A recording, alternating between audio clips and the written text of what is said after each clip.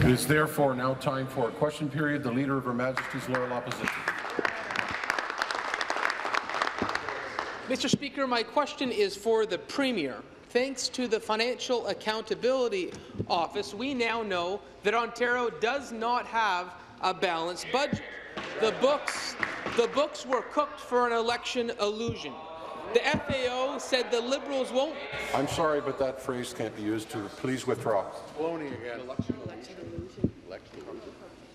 Withdraw. Carry on. The FAO said the Liberals won't be able, I quote, to balance the budget without significant fiscal policy adjustments. I repeat, significant fiscal policy adjustments. What does that mean for a Liberal? It means either hidden new taxes or frontline service cuts. So, Mr. Speaker, my question to the Premier, given what the FAO has clearly said, what will it be? Question. Is it going to be new taxes or is it going to be cuts to frontline service? Thank you very much, Mr. Speaker. I really appreciate the work of the Financial Accountability Officer, and I was. The member from Leeds Grenville will withdraw.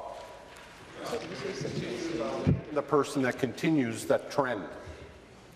It's unparliamentary, and I won't accept it. Premier.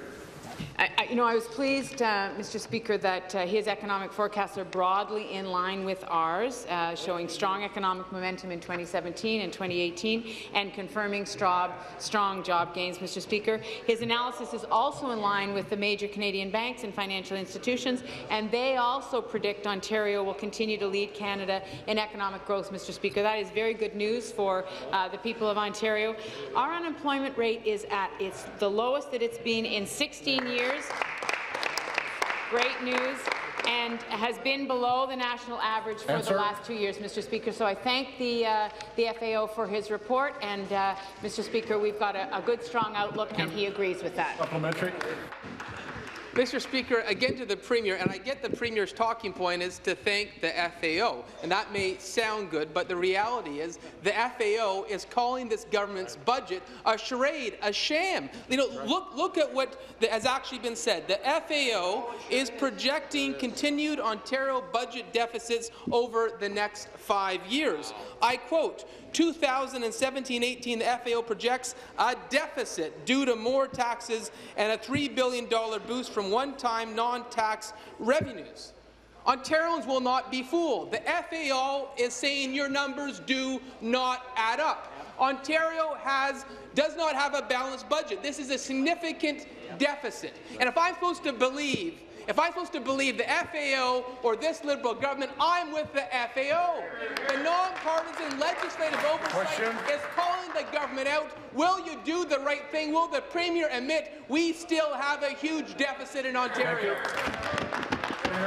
Minister of Finance. Minister of Finance.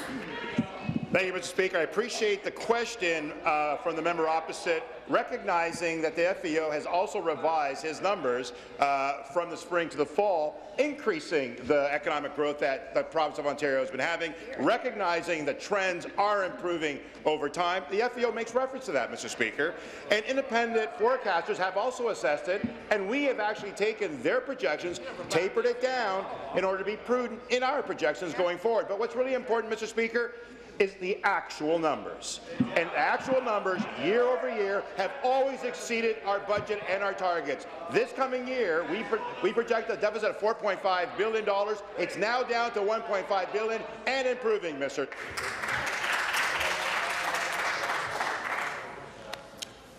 It's going to calm down. Final supplementary. Mr. Speaker, again to the Premier, the Minister of Finance is saying the only thing that counts is the actual numbers, while the FAO is saying we have a deficit well beyond $5 billion. Right. So how is it possible that we've got a Premier and a Minister of Finance who have the audacity to say to the people of Ontario we have a balanced budget when we don't? The nonpartisan legislative oversight is saying your numbers do not add up. I want to make sure the government tells the truth to Ontarians. Is the FAO correct that your numbers do not add up? Is the FAO correct that we don't have a balanced budget?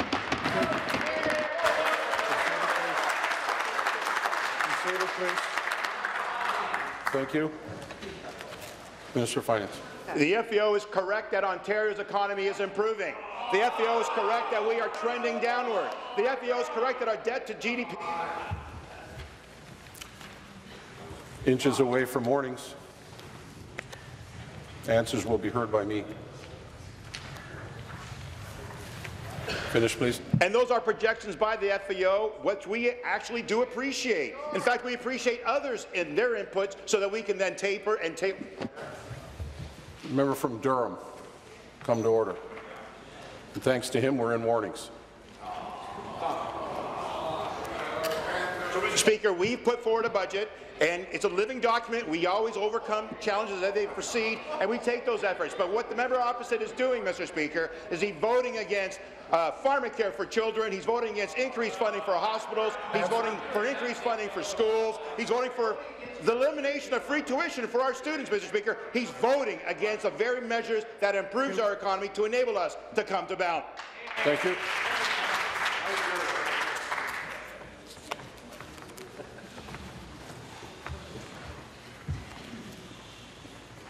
Yeah, both of you. New question. Leader of the House. Mr. Speaker, my question is for the Premier. Since I can't get an answer on the budget deficit, I'm going to ask the Premier something directly. We've heard other government ministers try to give their spin on this, but I want to hear directly from the Premier. What does a $120,000 giant rubber ducky have to do with Canada's 150th anniversary?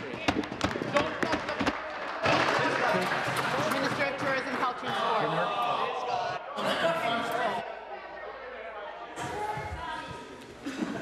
Minister of Tourism, Culture and Sport. Thank you, Speaker. You know, I'm happy to take this question. I want to thank the member opposite. You know, when we say yes to festivals like we did with the Waterfront Toronto Festival at $121,000, Speaker, we did so confident it would leverage the kind of results this festival has led to in the past number of years, including $6 million in tourism spend, Speaker, and we think that's a great return on investment. I don't know about the member's opposite, but we absolutely agree that that's the case. And so, The member from, excuse me, the member from Kitchener-Conestoga is warned. And I'm going to get tighter. Finish, please. Thank you, Speaker. We have faith, Speaker, unlike the party opposite, in local tourism operators. Answer. We have faith in their ability to make good decisions about what is going to leverage tourism opportunities in their part of the province and what's going to make it fun.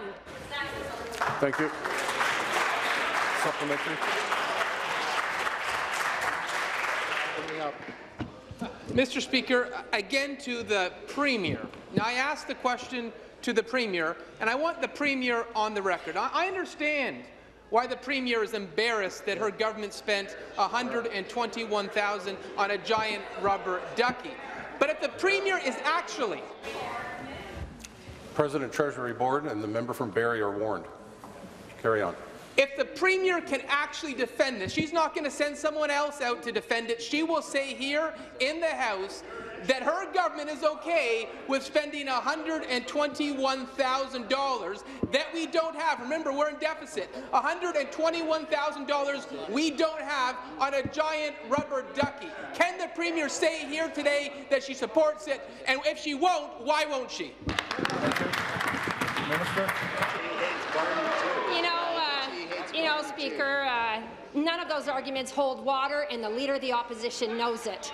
And here's what else we know, Speaker, that, again, when we have faith and confidence in these local organizers, they know what works. $121,000 that we are leveraging in this festival, Speaker, is now being leveraged among 6 municipalities, Speaker, and that's really important, because you know what? The member opposite says it's shameful. You know what's shameful? That the party opposite doesn't understand the importance of local tourism investments and is completely out of touch with what municipalities want. You are completely out of touch. I also want to add, Speaker, that the member from Brockville had something interesting to say and was quoted as saying that these activities are not only an important part of life in our towns and villages, but provide a real boost to our local tourism economy. Thank you. I stand, you sit.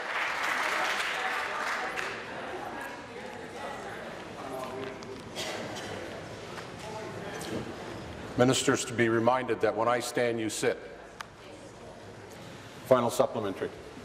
Mr. Speaker, I'd have more empathy for the Premier if she said, we made a mistake. We shouldn't have spent $121,000 on a giant rubber ducky when the province is in deficit. The reality is we have homeless men and women on our streets, children can't get funding for autism, nurses are being fired, and yet this government thinks it's good value of taxpayer funds to spend $121,000 on the giant rubber ducky. And I understand the Premier's staff are probably telling her, don't get clipped on this, have someone else defend this ugly government policy. But once again, a third time to the Premier, will you defend your decision to sign off on $121,000 for a giant rubber ducky, yes or no? Be seated, please. Be seated, please. Thank you.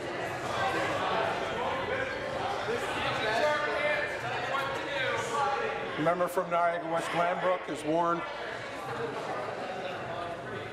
The member from Trinity Spadina is warned.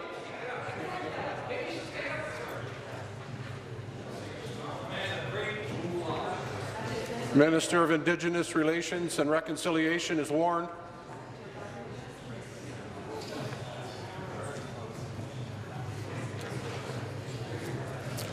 Minister. You know, Speaker, I know that the leader. The member from Timmins James Bay is warned. Who's next?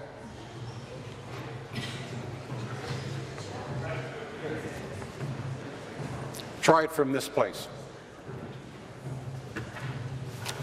Carry on. Thank you, Speaker. You know, I know that the Leader of the Opposition doesn't want to talk about the increase in minimum wage or the labour reforms that we're proposing on this side of the House, Speaker. I know that he doesn't want to talk about that.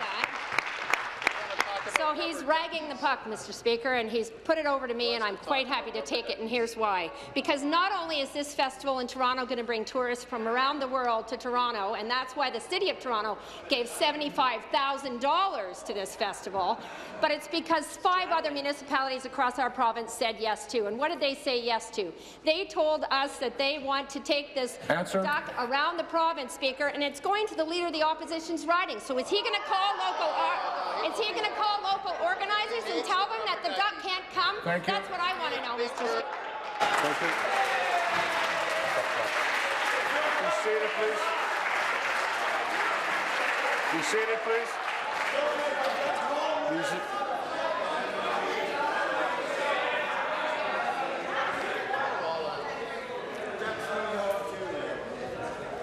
The member from Etobicoke North is warned.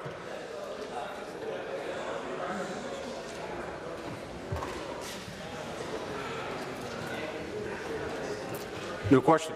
The member from Toronto Danforth. Thank you, Speaker. Speaker, to the Premier. This session, the Premier has done nothing but plough ahead with her own agenda to try and save herself and her party before the next election. Take Hydro, for example. The Premier went ahead with her wrong-headed Hydro One sell-off, even though 80% of Ontarians are against it. Does the Premier think she knows more than 80% of Ontarians? Mr. Speaker, you know, I've had the opportunity over the last couple of days to talk about specifically the changes that we are making to labour laws and employment standards, Mr. Speaker, and to the minimum wage. And all of that, Mr. Speaker, is part of a plan. It's part of the reality that government, in my opinion, exists to help people. It exists to do things that we cannot do alone. Government exists to make society more fair. So whether that's free tuition for students who will see that this fall, over 200,000 students will go to college and university. They will get free or better than free tuition, Mr. Speaker. Whether it is cutting people's electricity bills, whether it's building 100,000 new childcare spaces, Mr. Speaker, or whether it's raising the minimum wage and making sure that part-time and full-time workers are paid the same, Mr. Speaker. All of that is about a fair Ontario. That's what we've been doing this session, Mr. Speaker. Well, I'm not surprised the Premier doesn't want to talk about Hydro One. Under this Liberal government, hydro rates have gone up by a staggering 300%. Under this Premier alone, rates have gone up 50%.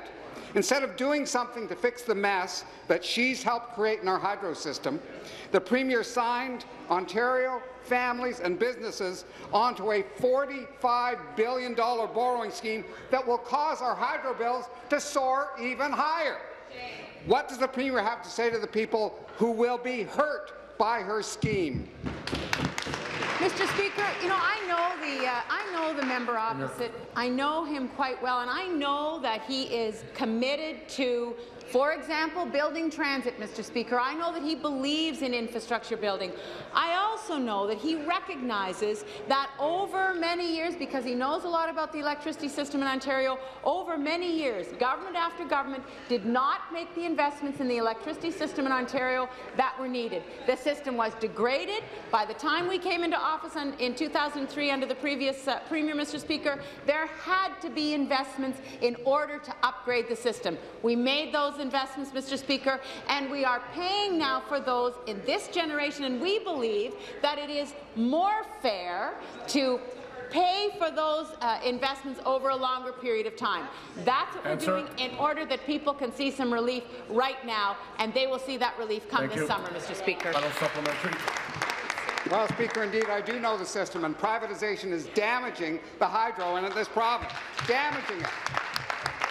The Premier didn't even give the people of Ontario, or the opposition for that matter, reasonable time to have their say about her hydro scheme. She's ramming it through the House in a little over 2 weeks. 2 weeks for legislation that will affect our lives for 3 decades to come. Why does the Premier insist on limiting public input and opposition debate on our hydro scheme? What is she afraid of? Mr. Speaker, there has been an enormous debate and discussion around this province about the cost of electricity. The member opposite knows that. We're moving forward to give people relief by this summer, Mr. Speaker, because we know that that will help people and it will help small businesses on main streets all over the province, Mr. Speaker. They will see a reduction in their electricity costs, and people in more rural and remote communities will see up to a 40% to 50% reduction, Mr. Speaker. I believe that it was an important decision to move ahead, Mr. Speaker. I also know that the broadening of the ownership of Hydro One, Mr. Speaker, was part of our plan to invest in the people of this province, invest in infrastructure. We were not, as the member opposite is, I believe, Mr. Speaker, constrained by an ideology that says that never work with the private sector, do not trust the private sector, Mr. Speaker. I believe that the way society works is that government, private sector, civil society works together to improve the lot of lives in the people of Ontario. Any question? The member from Toronto Danforth. Yeah, well, I don't consider 30 minutes debate to be adequate time. Again to the Premier. After months of heartbreaking story after heartbreaking story, the Premier still doesn't get that families are at a tipping point. They can't afford more of her hydro rate hikes. So why does the Premier insist on pushing ahead with a plan that even the nonpartisan Financial Accountability Officer says will end up costing Ontarians more on their hydro bills in the long run? More in their hydro bills. Why? Mr. Speaker, you know, the cutting of the electricity bills across the province is part of a broader recognition, Mr. Speaker, that we're living in a very uncertain global economy. Ontario is doing very well, as both the Minister of Finance and the FAO have identified, Mr. Speaker. The economy is growing, but not everybody is sharing in that growth and that wealth evenly. And so cutting electricity bills, making sure that young people have access to post-secondary education, building childcare spaces, and, Mr. Speaker, raising the minimum wage, making sure that people have the resources that they need to look after themselves and their families. All of that is about building a fairer Ontario, Mr. Speaker, and I know that the member opposite understands that, and he knows exactly why we're taking these measures, Mr. Speaker. Be seated, please. Be seated, please. Supplementary. Again to the Premier. It's not just that she sold off Hydro One or that she's ramming her borrowing scheme through this House. The Premier is also using the power of her office to advertise that scheme to Ontarians by forcing utility companies to include her Liberal Party messaging in people's hydro bills.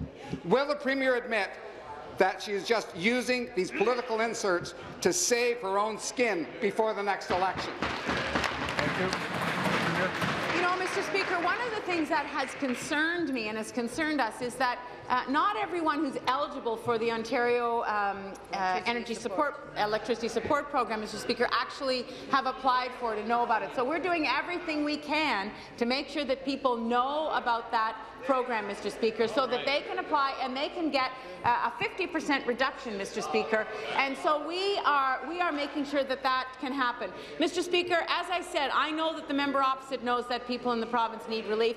It's quite astonishing to me, Mr. Speaker, that I expect that he and his colleagues will be voting against that relief, Mr. Speaker. I think that you know, there's been enough discussion and they've talked to enough people, as we have, to know that people need relief. They need it now. And in fact, the member opposite brought forward a plan with his party that actually would not have given people relief, certainly not in the short term, Mr. Speaker, and maybe not ever. We're bringing relief to people. They're voting against it, Mr. Speaker. We know that people in the province need this relief right now. Thank you, Speaker. Again to the Premier. And we are voting against soaring hydro bills. No, make no mistake. Make no mistake. The Premier is focused on nothing but her own political fortunes this session.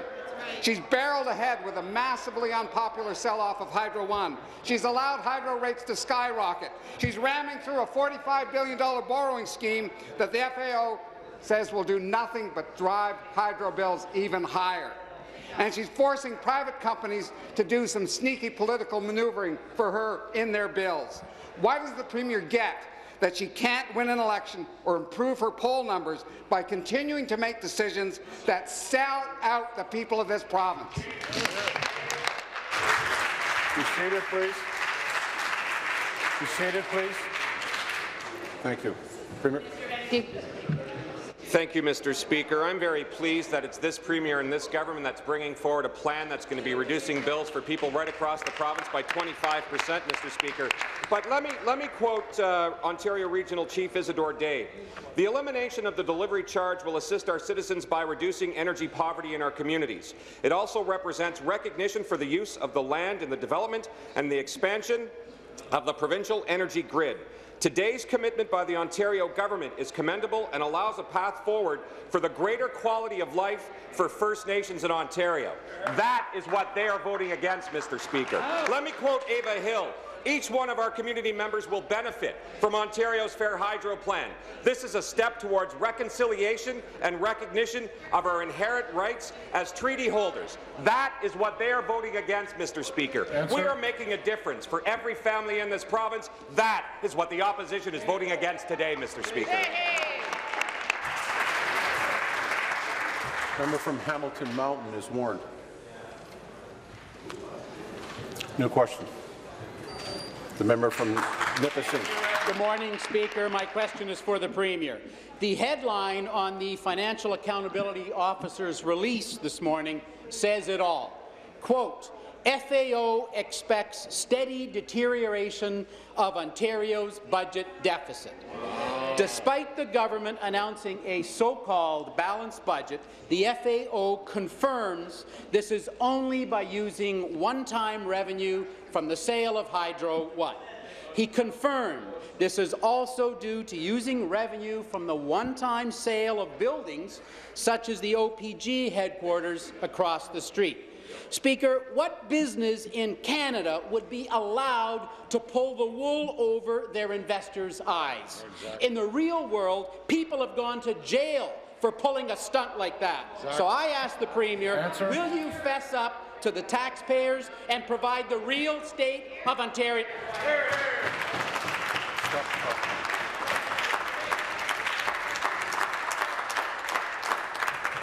I was listening very carefully to the question, and I'm concerned that there are some implications in it, and it will not go any further off that line.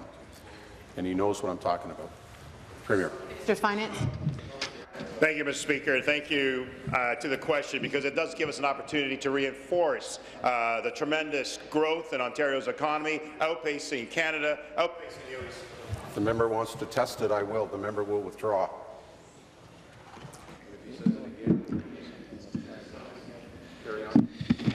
And because of these initiatives and efforts, we put forward a budget that not only is it balanced, it's balanced this year, next year, and the year after that. Public accounts coming forward in the fall will reinforce that we've outperformed yet again, even last year. And those are actual numbers, Mr. Speaker. But the member opposite is asking a question. I will accept the challenge. The member from Renfrew, Nipissing, Pembroke is warned. Someone else is very close. Carry on. But I say the member opposite is asking these questions because he and his party are uncomfortable with supporting our most vulnerable workers by increasing minimum wage. He even had the audacity to say the minimum wage increase detracts from more important economic issues. Nothing is. Thank you. Good choice. Supplementary. Thank you, Speaker. Back to the Premier. We know the government only announced a balanced budget through these one-time sales. They're going to run out of things to sell next year. So the Financial Accountability Officer said the budget deficit will continue to deteriorate, quote, without additional government measures. We saw the government trying to balance the budget on the backs of frontline healthcare workers. They fired 1,600 nurses. We saw the government trying to balance the budget on the backs of students. The Liberals have closed more schools than any other government in the history of Ontario. So my question is to the Premier. Which group is she going to target next to continue this charade of balanced budgets? Great question. Thank you. So, Mr. Speaker, we are always looking at our economic policy. We're always putting forward fiscal plans that enable us to grow our economy. We are, of course, looking at assets that are unproductive and repurpose them to reinvest, Mr. Speaker, in making even greater contributions to our economy, and that is exactly what is happening. And part of that contribution, Mr. Speaker, in this budget is to increase support for our health care by $11.5 billion, which that member opposite is voting against. He's voting against an additional $9.5 billion more into our education. He's voting against pharmacare, free medicine for all young people under the age of 25, Mr. Speaker, and he's voting against free tuition for our students. He's voting against the very measures that enable our economy to succeed. And as I said before, he's distracting from the issues around minimum wage, and that is what affects the people of this province. We are talking about a plan for the people of Ontario for today and tomorrow. New question, the member from Welland. Thank you, Speaker. My question is to the Premier. Niagara Health serves tens of thousands of families, some of who are with us here in the gallery today. They made that long trek on the QEW for 3 hours on a bus to be here, along with the Ontario Health Coalition, Natalie Mara and Sue Hutt. They brought over 2,500 letters that I will deliver actually to the Premier and the Health Minister after question period from community members asking the government to stop the proposal to close hospitals in our riding. The Liberal government has a proposal in place to close more hospitals in South Niagara, in Welland, in Port Colborne, all based on a non-validated report issued in 2012 by Kevin Smith that experts describe as lacking in total evidence and reference, and without any formal consultation with families in my community. And this restructuring will be unprecedented in Ontario. Will the minister explain to my friends that are here in the gallery today and those watching at home why the Liberal government refuses to put a stop to this short-sighted proposal?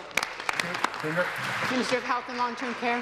Of Health and Long-Term Care. Well, thank you, Mr. Speaker. And I want to first welcome and acknowledge the members of the Ontario Health Coalition who are here this morning, and other community members and leaders from Welland and the Welland area, the Niagara region, that have made that trip here today to advocate on behalf of health care in Ontario and in their region, Mr. Speaker. And I want to begin, and I'll have more to say in the supplementary, but I want to begin by saying that that party voted against our budget, which allocated $9 billion more in capital infrastructure for hospitals, including a dedicated brand-new hospital in Niagara for the Niagara region, Mr. Speaker. And it was the hard work not of that member opposite, but the member from St. Catharines, from the local Niagara mayor, Mayor Diodati, and many other local leaders that have worked so hard over the years to get us to the place where we are today, to be able to make that financial commitment to build a brand new hospital for the Niagara region.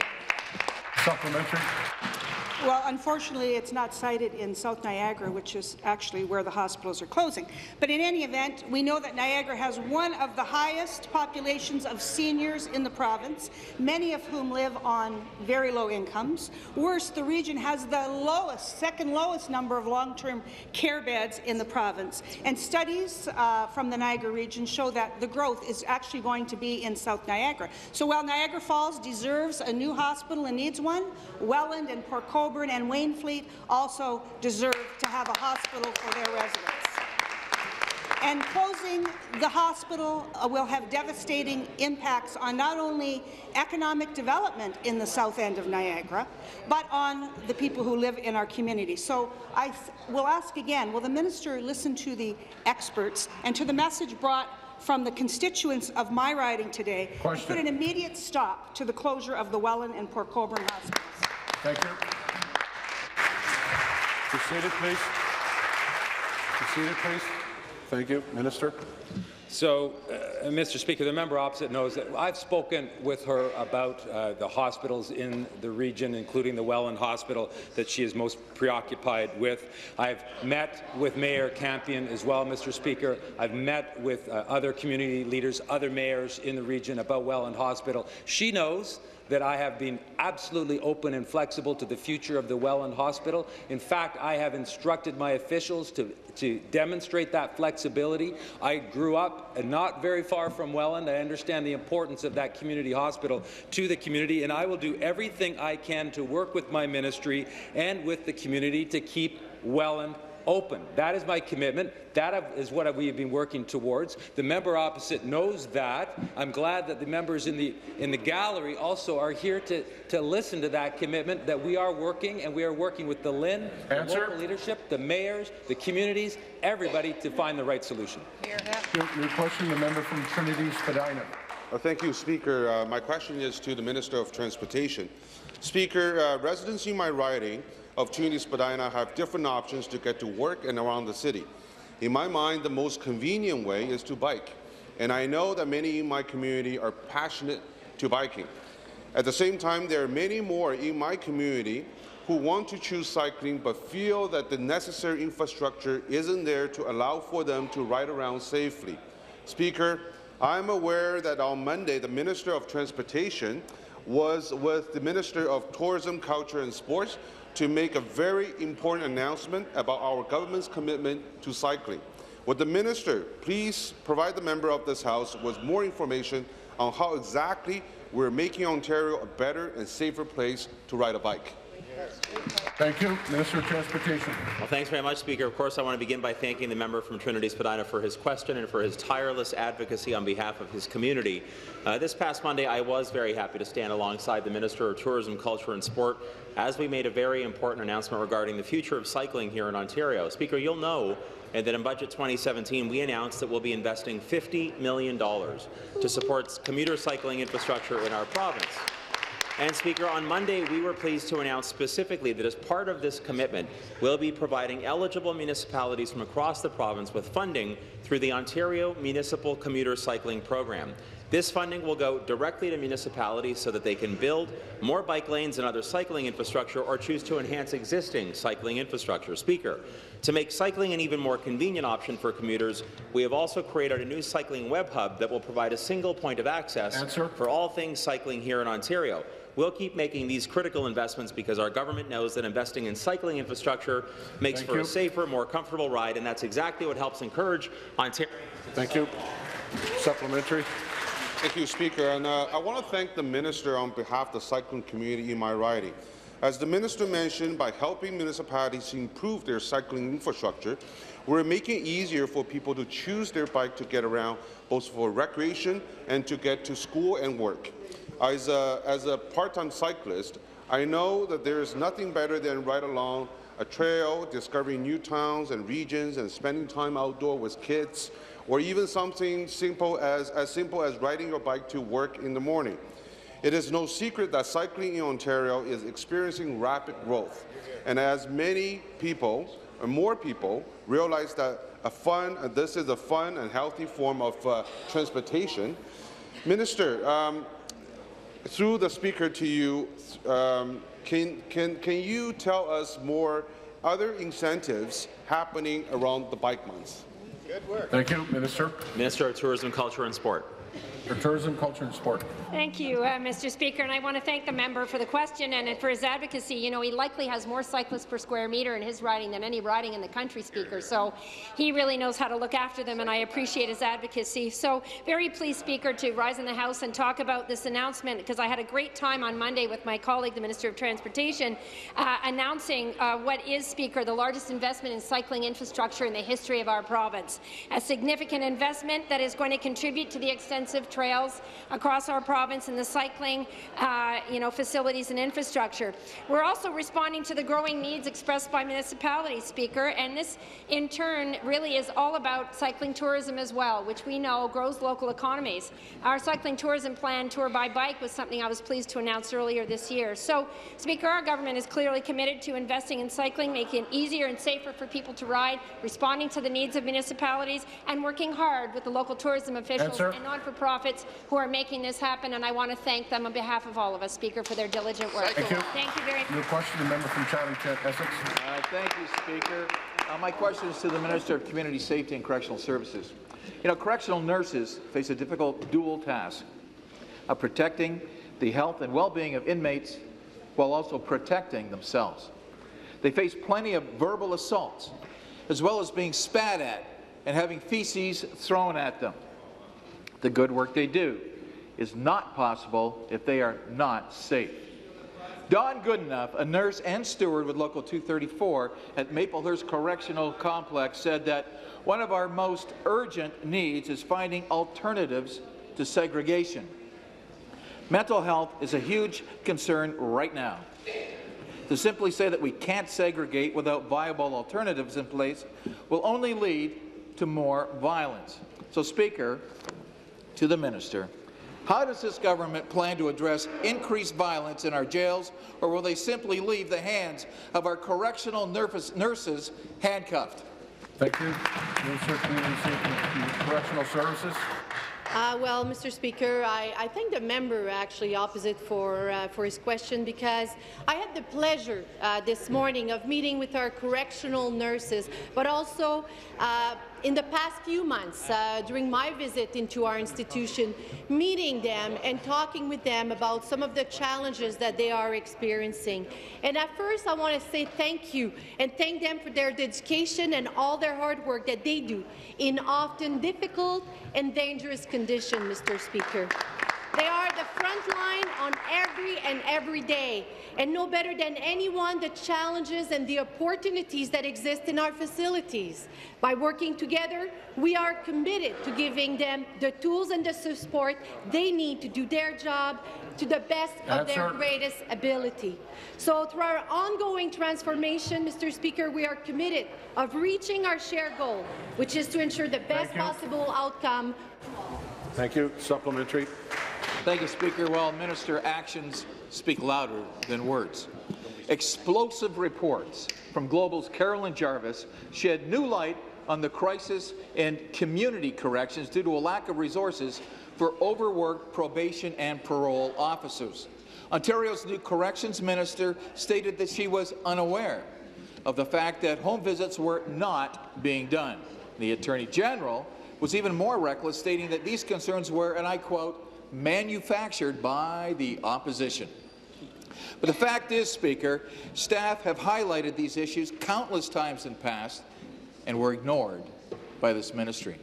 On Sunday, a Sudbury man who was issued a lifetime weapons ban and probation order was arrested after attacking a bus driver with a knife.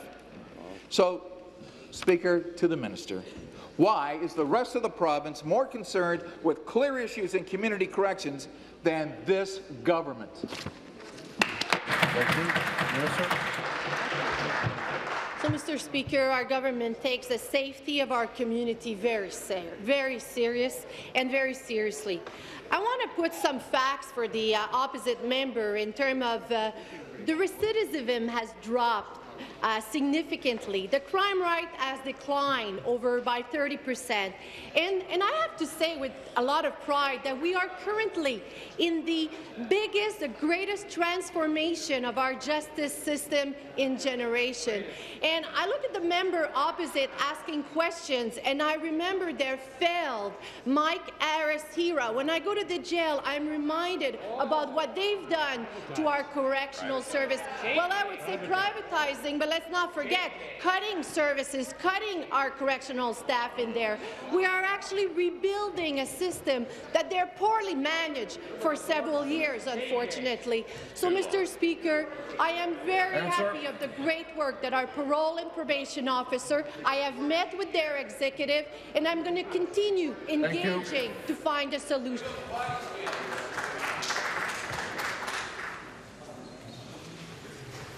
The question, the member from London West. Thank you, Speaker. My question is to the Premier. Speaker, I have been raising concerns about London's mental health crisis since I was first elected, but over those past 3.5 years, all this Liberal government has done is make things worse. 2 months ago, I shared the story of a constituent forced to lie for a week in a hospital hallway waiting for a mental health bed. Last week, another constituent, David Warren, spent more than 3 days in the ER waiting for his wife to be transferred to the mental health unit after she had been ordered to go to the hospital through a Form 1. Eventually, she had to go to St. Thomas to get the treatment she required. Does the Premier think it is acceptable that Londoners have to leave their community to access the emergency care they so urgently need?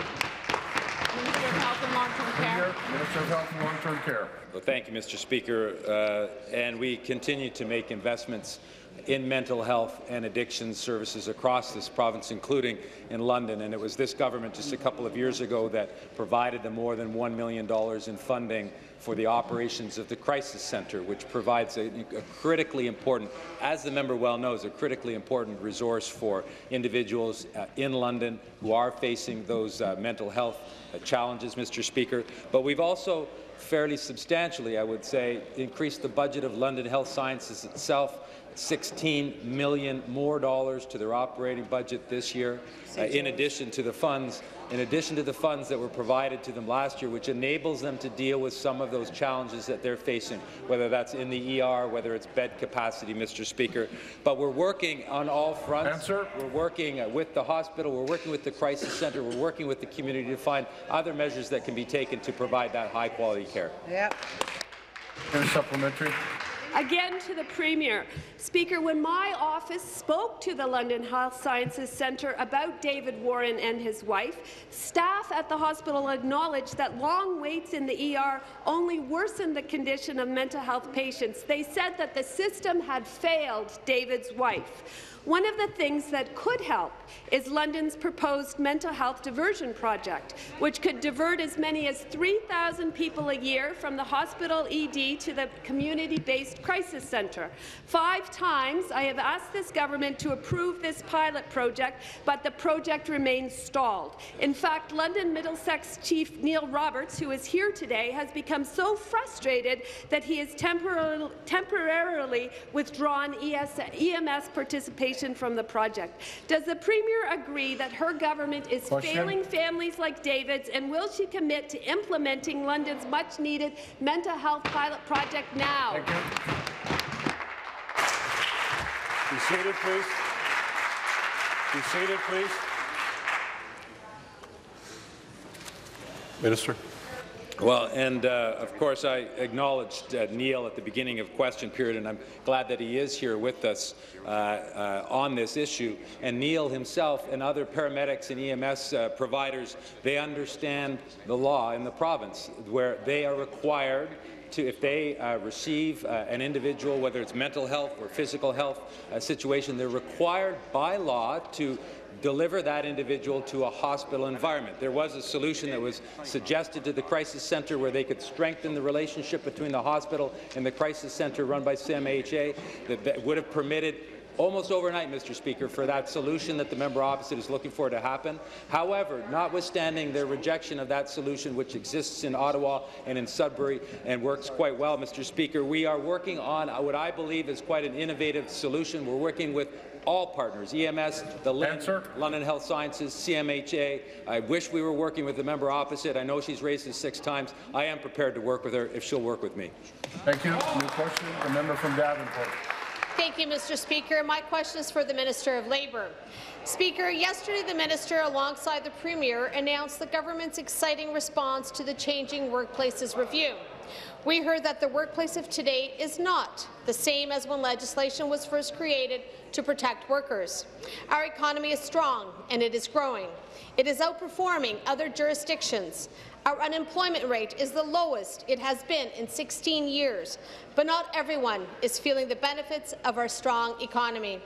People are worried about falling behind, even as they work so hard to get ahead. I have heard from constituents and community groups in my riding of Davenport that they are struggling to support their families on part-time, contract or minimum wage work.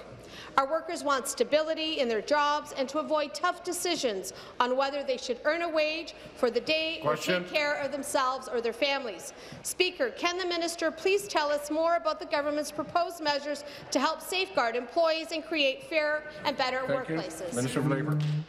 Thank you, Speaker, and I'll tell you how proud I am to stand today and to answer that question from the member from Davenport. I'm so happy to stand today in the House on this really important issue, Speaker. When we launched the Changing Workplaces Review 2 years ago, we did so on the understanding, Speaker, that workplaces had changed. The workplace that a lot of us entered as young people simply have changed. The legislation needed to change with it. And we know, Speaker, that responsible change can ensure that every hard-working person in the province of Ontario has a chance to reach their full potential.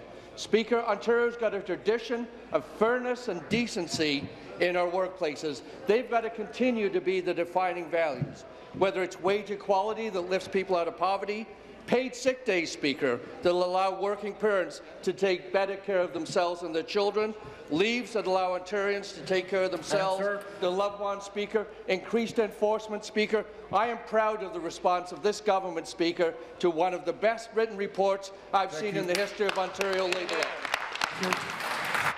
Supplementary.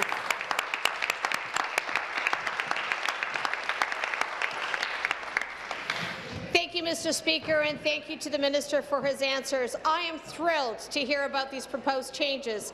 Minister, you already know that we need to move forward in order to give people a fair chance in today's workplace. A few years back, our government ended the minimum wage freeze that the previous Progressive Conservative government had brought in. We put together a plan and a system that raised the minimum wage by 70% since 2003. As a result of those changes, full-time minimum wage earners in the province are currently making $2,392 per year more than they did 3 years ago. But, Minister, as I have written and spoken to you in the past, you know that I believe all Ontarians should have a fair and livable wage of $15 an hour. Yesterday, you and the Premier announced that we are going further to support our minimum wage earners. I know that these proposed measures are going to greatly improve the lives of the hardworking people in my riding of Davenport. Can the minister please tell us more about the proposed changes to minimum wage? Thank you, Minister.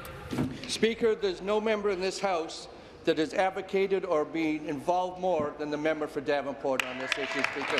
She has stood up for her constituents, Speaker, in a way that is unlike many others. Hard-working Ontarians really deserve to be paid that decent wage. Everybody's got to have the right to be able to provide their families with the necessities of daily life. Speaker, what we propose to do is increase Ontario's general minimum wage to $14 per hour on January 1st of 2018, and then to $15 an hour on January 1st of 2019. Speaker, that's going to ensure that workers across this province are paid fairly for their work. It's going to help them get ahead. It's going to help them share in the economic prosperity of this province. It's going to support higher consumer spending, higher wages, Speaker, support strong business. That's because employers don't create customers to Customers create the wealth, Speaker. The spending is where it's going to. I can't wait to hear the response from the other parties. You know where we stand. Thank you. Your question, the member from Elgin, Middlesex, London. Here. Speaker, my question is to Minister of Health and Long-Term Care. Speaker, today a large number of Welland area residents are here today to voice their concern over the Liberal government's plan to close their hospital. The hospital services, the hospital services treat over 100,000 Welland area residents. However, due to this government's fiscal mismanagement, the healthcare system has become rationed. Because of the rationing, nurses have been fired, access to services cut, and now the Liberal government is planning to close hospitals across the province. Speaker, area mayors have concerns about that. The replacement of their hospital will make it very difficult to recruit doctors. Speaker, will the minister reconsider the closure, listen to the residents here and across the province, and keep the Welland Hospital open? Minister of Health, Long-Term Care. Thank you, Mr. Speaker. I'm really grateful for the opportunity to address the Welland Hospital for a second time this morning, and to do it in the context, as I referenced in my previous answer, of an unprecedented capital investment in our hospitals, $20 billion over the next decade. We added $9 billion in this budget alone that party, of course, voted against. And one of the specific items referenced in that budget was a new Niagara hospital for a regional hospital, and we have many regional hospitals around this province, a brand new Niagara hospital which will serve that entire community, including the community the member opposite has expressed concern for, I believe, for the first time. And, Mr. Speaker, that brand new hospital is the result of the hard work of individuals like the coalition that's here today and their fight for Welland and other hospitals in that region, which is critically important, and I admire them for that, and I respect them for that. So we will be working together. I'm happy to talk specifically about Welland in the supplementary. Thank you. Supplementary, and the member from Niagara West Glanbrook. Mr. Speaker, seniors and families in my riding are also hurting because of Liberal mismanagement of health care. Now they're afraid that the minister is going to close the Welland Hospital. Closing this hospital would mean that elderly and sick in remote rural communities would have to travel almost an hour to reach an emergency room. One elderly family is very concerned because they have no public transit and do not know how they will be able to receive the care they need and visit their loved ones in hospital. So, Speaker, my question is simple, and it's to the minister. Why must you make seniors and families pay for the waste and mismanagement of this Liberal government? Shameful. Shameful. Well, thank you, Mr. Speaker, and perhaps the member opposite can check Hansard from about 40 minutes ago when I specifically and I think emphatically expressed my commitment to do everything I could to keep Welland Hospital open. I've met with the local mayor. I've met with the mayors throughout the region, including Mayor Campion, Mr. Speaker. I've met with certainly the NDP party that has for some time, to their credit, unlike the PCs who have addressed this as a concern of the communities involved. And, Mr. Speaker, I will work with the community and with the LHIN and the local leadership to see what solution is best for that community. And as I said before, we have made no decision. There has been no decision made in terms of the future of the Welland Hospital. We are building a brand new hospital for the Niagara region. We've given them a $26 million planning grant. We're going to continue with the capital investment. That commitment is in the budget, a budget that member voted against. Your question, the member from Kenora, Rainy River. Thank you, Speaker. My question is to the Premier. 2 days ago, we learned that the government's plan for cleaning up the Wabigoon River is to offload this responsibility onto somebody else. The Ontario government intends to make Domtar responsible for cleaning up the mercury, even though decades ago the Ontario government formally declared that Domtar is not responsible for cleaning up the mercury. This is a cynical ploy to delay action on cleaning up the mercury that is poisoning the people of Grassy Narrows and Wabsumunk First Nations. Will the Premier stop these stalling tactics and get to work on cleaning up the Wabigoon River? Thank you very much, Mr. Speaker. And I know that the Minister of the Environment and Climate Change is going to want to speak to the supplementary. Mr. Speaker, just let me be very, very clear. We are committed to cleaning up the Grassy Narrows water system, Mr. Speaker. We've made a commitment to that. There is work that has begun already, Mr. Speaker. As part of that, there is a commitment, and I made this commitment when we were meeting with folks from the community, with the chief, Mr. Speaker, and with the scientist, John Rudd, who has been part of these discussions, Mr. Speaker, and with David Suzuki. Yes, we are calling on Domtar to take responsibility, Mr. Speaker, but that is not going to stop us from moving ahead and cleaning up the water in the Grassy Narrows community, Mr. Speaker. That is not in any way going to stop us from doing that cleanup. Thank you. Supplementary. The Premier is well aware that Ontario's Superior Court has ruled that it is illegal to offload their responsibility. She doesn't care that what she is doing is illegal. She knows that she will lose this latest court battle. Her goal is not to win. Her goal is to delay.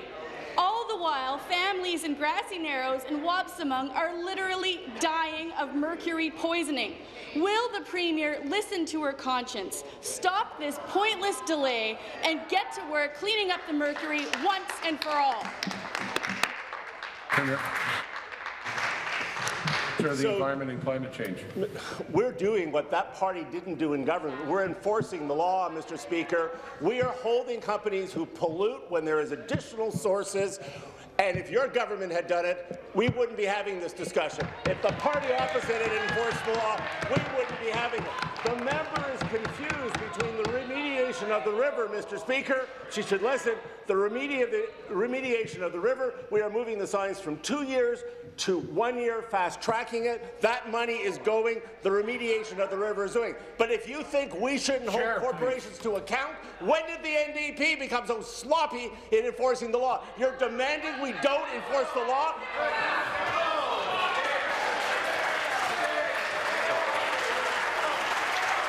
You seated, please. You seated, please.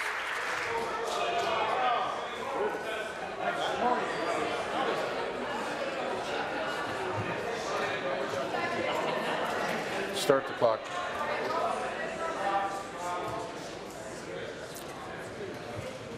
Member from Windsor-Tecumseh knows better.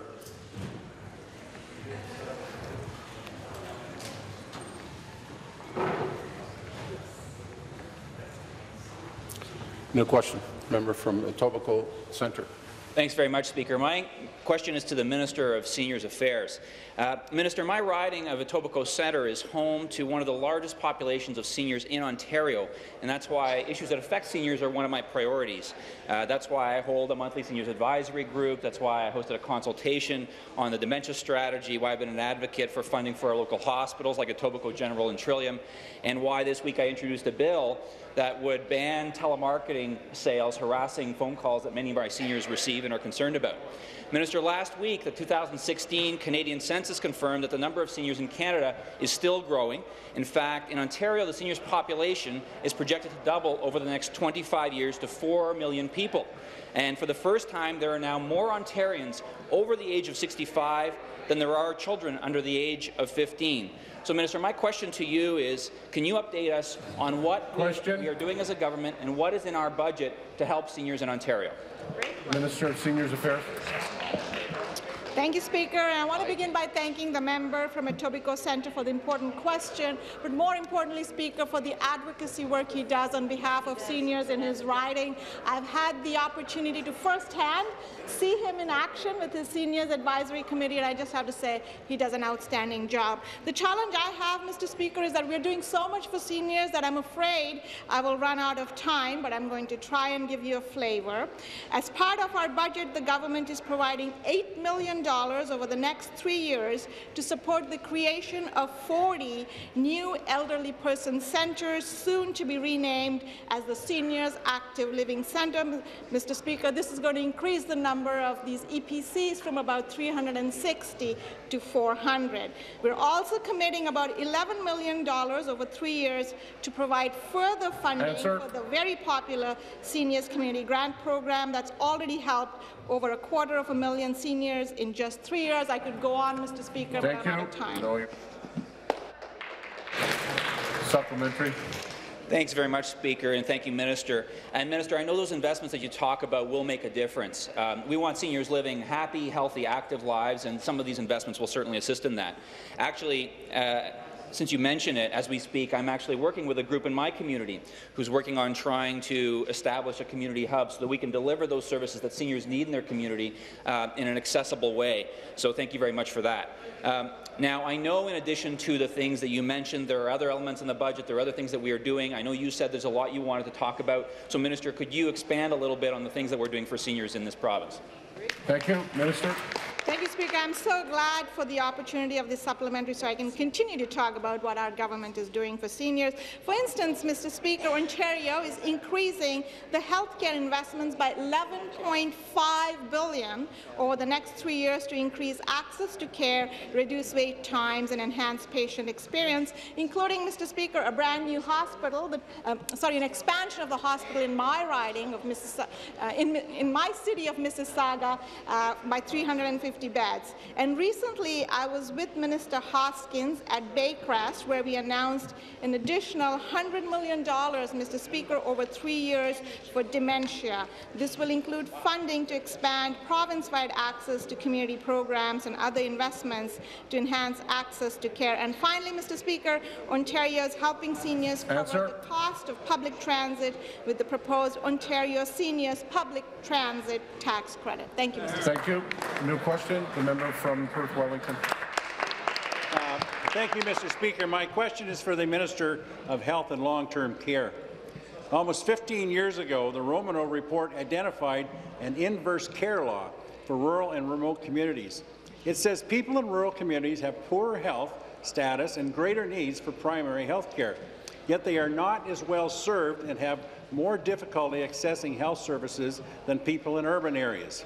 Speaker, does the minister accept this fact? And if so, will he reject any proposal to take long-term care beds out of rural Ontario, where many homes already have long waiting lists? And does the minister agree that simplistic so-called bed ratios don't tell the full story? Thank you. Minister of Health and Long-Term Care. Well, Mr. Speaker, I think there are so many parts to that and so many questions I was asked. I'm not sure if it's wise for me to. I think I'll say yes to the first part, which was the evidence, the science in terms of disparities that exist, which are well acknowledged, and the social determinants of health that are often behind that. In fact, there's an HQO report that came out recently looking at that situation in the northern part of this province. But the other pieces, I'm just not sure how I should declare myself. Maybe he'll be more specific in the supplementary. But certainly, it points to the importance of the investment that we made this year that party regrettably voted against, of a 3.1% increase to the operating budget of our hospitals, Mr. Speaker, to an $11 billion cumulative increase in our health care budget over the next 3 years. Significant investment as well in long-term care, including important elements like the food allocation, Mr. Speaker, and I'm curious as to the supplementary where this might be going. Thank you. Supplementary. Thank you, Speaker. Hillside Manor near Sebringville is slated to close. This government is considering a proposal to move as many as 50 long-term care beds to London, and we still don't know what will happen to Hillside's remaining 40 beds. If London needs more beds, give them more beds, but don't drag us down to the lowest common denominator. At my constituency office, the phones are ringing, emails are pouring in. Municipalities are writing letters and passing resolutions. They are totally opposed to this bed transfer, and they want to be heard. Will this government listen? Thank you. Minister. Well, thank you, and I appreciate the clarity from the member opposite. And because I recall, I know that he's written to me on the subject of Hillside Manor, and he knows as a result of that exchange that no decision has been made, Mr. Speaker, with regards to the balance or the allocation or any potential moving of licenses or long-term care beds, including for Hillside. What has begun, as is required under the law, Mr. Speaker, as we look to redevelop 30,000 long-term care beds across this province to provide greater support and greater care, that it's required that long-term home operators, that they consult with the community. In fact, I explicitly asked, which is likely how the member found out, that the long-term care operator specifically consult with the local members of provincial parliament as well as other leadership, local leaders. That's the process that's being undertaken. Is that appropriate community consultation? No decisions have been taken. I beg to inform the House that the following document was tabled: Report on the Economic and Fiscal Outlook Spring 2017 of the Financial Accountability Office of Ontario. We have a deferred vote on the motion of second reading of Bill 134, an act to implement 2017 budgets. Call on the members. This will be a 5-minute bell.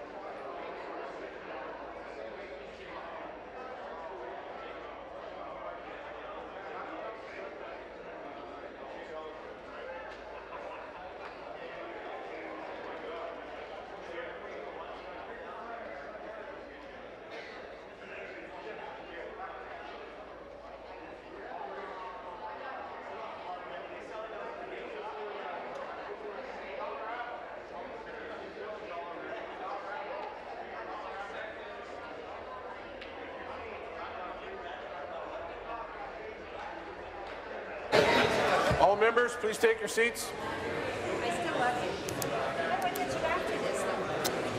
I thought we were supposed to do it.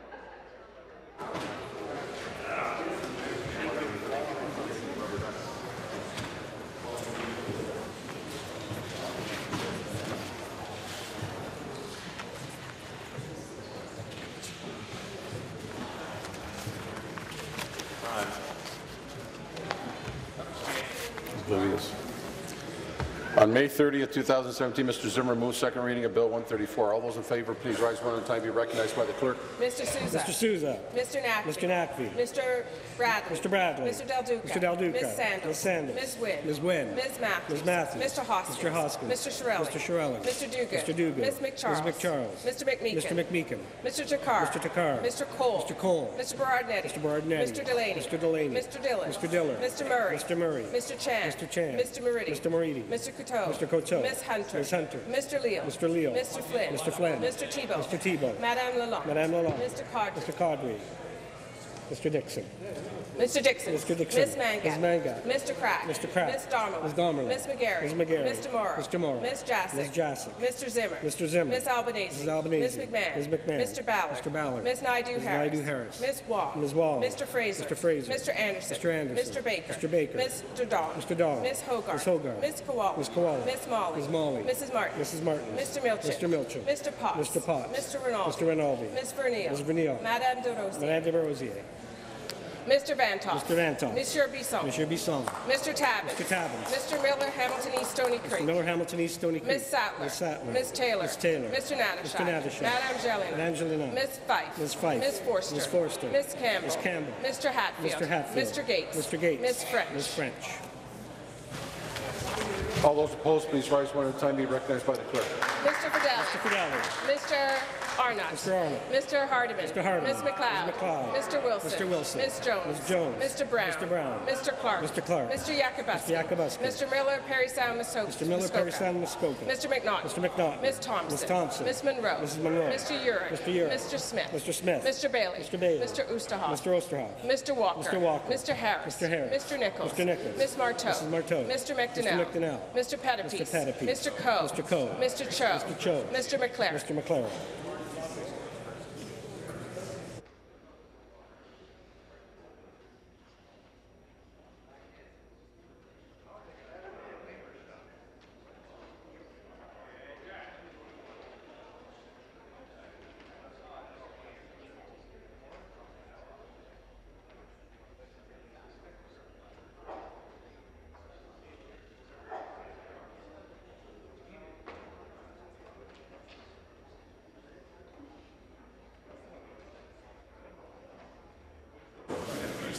The ayes are 67, the nays are 26.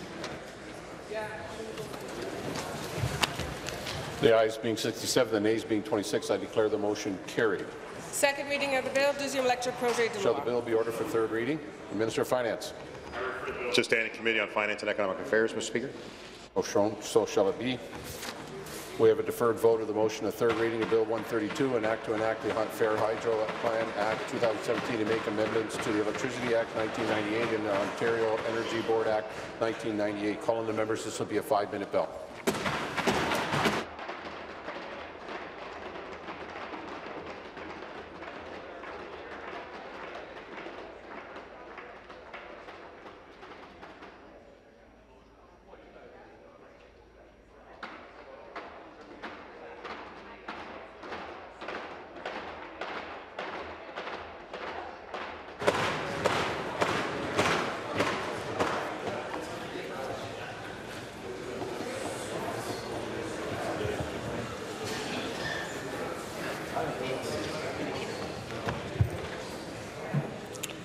Earlier today, Ms. McCharles moved third reading of Bill 132, an act to enact the Ontario Fair Hydro Plan Act 2017 and make amendments to the Electricity Act 1998 and the Ontario Energy Board Act 1998. All those in favour, please rise one at a time. Be recognized by the clerk. Mr. Tebow. Mr. Naqvi. Mr. Bradley. Mr. Del Duca. Mr. Del Duca. Ms. Sandals. Ms. Sandals. Mr. Sousa. Mr. Sousa. Ms. Wynne. Ms. Wynne. Ms. Matthews. Ms. Matthews. Mr. Hoskins. Mr. Hoskins. Mr. Shirelli. Mr. Shirelli. Mr. Duguid. Mr. Duguid. Ms. McCharles. Ms. McCharles. Mr. McMeekin. Mr. McMeekin. Mr. Takar. Mr. Takar. Mr. Cole. Cole. Mr. Cole. Mr. Berardinetti. Mr. Berardinetti. Mr. Delaney. Mr. Delaney. Mr. Dillon. Mr. Dillon. Mr. Murray. Mr. Murray. Mr. Chan. Mr. Chan. Mr. Moridi. Mr. Moridi. Mr. Couteau. Mr. Couteau. Ms. Hunter. Ms. Hunter. Mr. Leo. Mr. Leo. Mr. Flynn. Mr. Flynn. Madame Lalonde. Madame Lalonde. Mr. Caudry. Mr. Caudry. Mr. Dixon. Mr. Dixon. Ms. Mangat. Ms. Mangat. Mr. Kraft. Mr. Kraft. Ms. Damerla. Ms. Damerla. Ms. McGarry. Ms. McGarry. Mr. Morrow. Mr. Morrow. Ms. Jassic. Ms. Jassic. Mr. Zimmer. Mr. Zimmer. Ms. Albanese. Ms. Albanese. Ms. McMahon. Ms. McMahon. Mr. Ballard. Mr. Ballard. Ms. Naidu-Harris. Ms. Naidu-Harris. Ms. Wong. Ms. Wong. Mr. Fraser. Mr. Fraser. Mr. Anderson. Mr. Anderson. Mr. Baker. Mr. Baker. Mr. Dawn. Mr. Dawn. Ms. Hogarth. Ms. Hogarth. Ms. Koala. Ms. Koala. Ms. Molly. Ms. Molly. Mrs. Martin. Mrs. Martin. Mr. Milchik. Mr. Milchik. Mr. Potts. Mr. Potts. Mr. Rinaldi. Mr. Rinaldi. Ms. Vernile. Ms. Vernile. Madame de Rosier. Madame de Rosier. All those opposed, please rise one at a time. You're recognized by the clerk. Mr. Smith. Mr. Smith. Mr. Arnold. Mr. Arnold. Mr. Hardeman. Mr. Hardeman. Ms. McLeod. Ms. McLeod. Mr. Wilson. Mr. Wilson. Ms. Jones. Ms. Jones. Mr. Brown. Mr. Brown. Mr. Clark. Mr. Clark. Mr. Fidelli. Mr. Fidelli. Mr. Yakubuski. Mr. Yakubuski. Mr. Miller, Perry Sound, Muskoka. Mr. Miller, Perry Sound, Mr. Muskoka. McNaughton. Mr. McNaughton. Ms. Scott. Ms. Scott. Ms. Thompson. Ms. Thompson. Ms. Monroe. Mrs. Monroe. Mr. Urick. Mr. Urick. Mr. Bailey. Mr. Bailey. Mr. Osterhoff. Mr. Osterhoff. Mr. Walker. Mr. Walker. Mr. Harris. Mr. Harris. Mr. Nichols. Mr. Nichols. Ms. Marteau. Ms. Marteau. Mr. McDonnell. Mr. McDonnell. Mr. Pettipies. Mr. Pettipies. Mr. Coe. Mr. Coe. Mr. Cho. Mr. Cho. Mr. McLaren. Oh, sorry. Mr. Tabbins. Mr. Tabbins. Mr. Bisson. Mr. Bisson. Mr. Vantoff. Mr. Vantoff. Mr. Miller, Hamilton East, Stony Creek. Mr. Miller, Hamilton East, Ms. Stony Sattler. Creek. Ms. Sattler. Ms. Taylor. Ms. Taylor. Mr. Natashak. Mr. Madame Natashak. Jelena. Madame Jelena. Ms. Fife. Ms. Fife. Ms. Forster. Ms. Forster. Ms. Campbell. Ms. Campbell. Mr. Hatfield. Mr. Hatfield. Mr. Gates. Mr. Gates. Ms. French. Ms. French. Mr. McLaren. Mr. McLaren.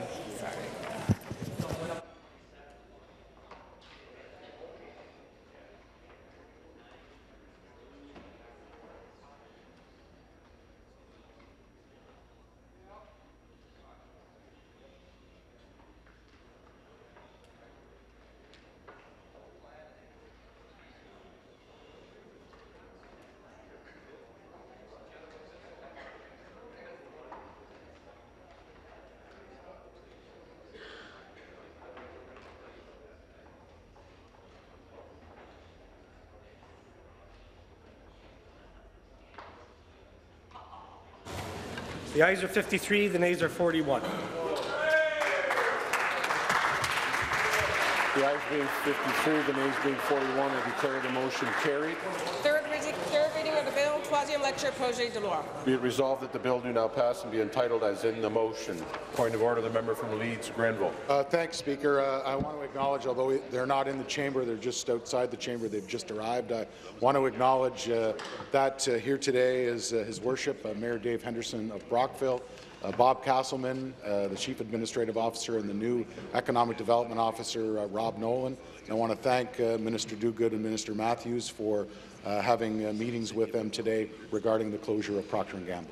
Very good. There are no further deferred votes. This House stands recessed until 3 p.m. this afternoon.